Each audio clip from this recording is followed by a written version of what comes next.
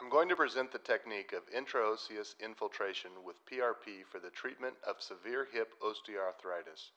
The infiltration is performed in the operating room under anesthetic sedation. The skin references are drawn and the infiltration area is prepared with betadine and sterile drapes. First, we perform the intra-articular injection. Infiltration is guided by ultrasound.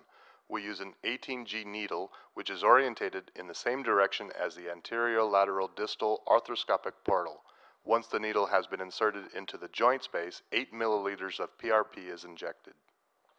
It is recommended to perform the infiltration with 30 degrees of joint flexion, which will open the anterior capsule of the hip joint, thereby facilitating the infusion of the PRP infiltration.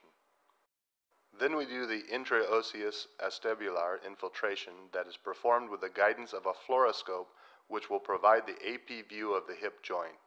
An 11-gauge bone biopsy trocar is introduced 3 centimeters proximal to the joint marks previously drawn and in line with the anterior-lateral arthroscopic portal. The trocar is placed into the cranial-caudal direction at an inclination of 20 degrees and in parallel to the horizontal plane, and then pushed until the lateral astebular wall is reached. With the help of a hammer, the trocar is introduced into the acetubulum until it is situated 1 centimeter from the articular line.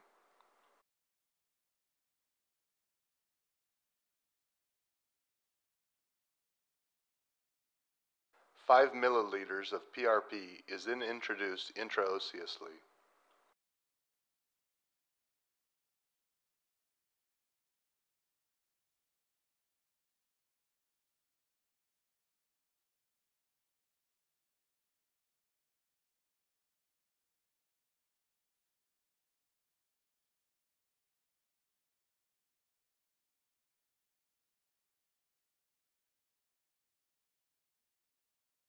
We perform the intraosseous femoral head infiltration. Following the direction of the anterior arthroscopic portal, the 11-gauge trocar is introduced into the head of the femur. The point of entry through the skin portal is situated 1 centimeter lateral to the sartorial muscle in order to avoid lesions of the femoral cutaneous nerve during the infiltration. The entry point on the femoral head is in the union of the femoral neck and head in order to prevent damage to the articular cartilage. With the assistance of the hammer, the trocar is introduced 1 centimeter from the joint line.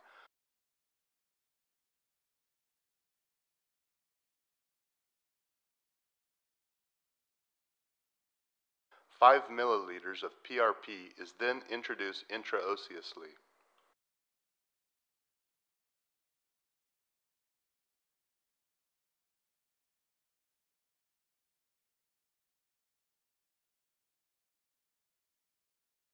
Finally, after completion of the infiltrations and removal of the sterile drapes, the skin is cleaned with an alcohol solution, with application of wound dressings at the infiltration points. Ice is then applied to the site. In the days after surgery, the patient can bear weight and take analgesics, acetaminophen, as required for the pain. 2 more intra-articular PRP infiltrations of 8 milliliters each are performed 7 and 14 days after the first treatment.